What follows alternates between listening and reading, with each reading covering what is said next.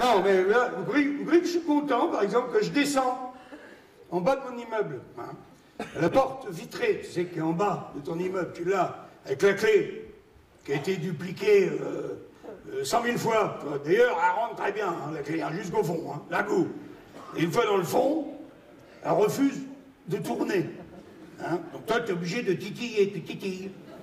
Titi, tu la ressors un peu, tu la rentres, tu la ressors, ça fait 4 ans que tu es là, t'as jamais trouvé. Hein. Tiens, là, tout d'un coup, 20, 30 secondes, toi, et là, clac, elle tourne. Ouais, hey, ah. Donc, tu pousses la porte, tu remets la clé droite,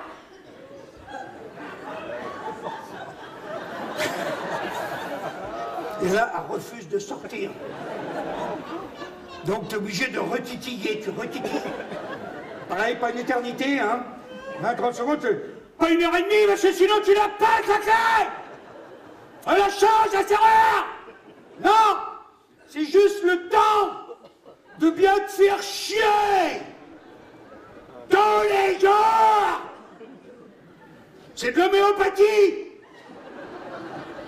C'est la torture chinoise, c'est la goutte d'eau.